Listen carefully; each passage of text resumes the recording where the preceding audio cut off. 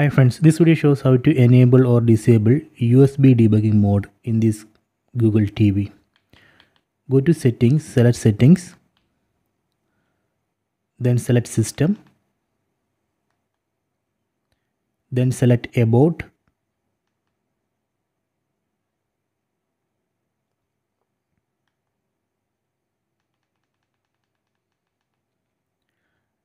then select Android TV OS build under about. Then press select button on the remote 7 times. 1, 2, 3, 4, 5, 6, 7. You are now a developer. Then go back to system.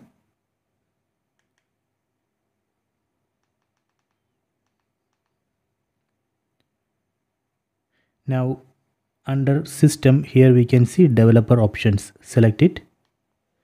These are the developer options. From this list we can find USB debugging. Let me enable it. Press select button on the remote.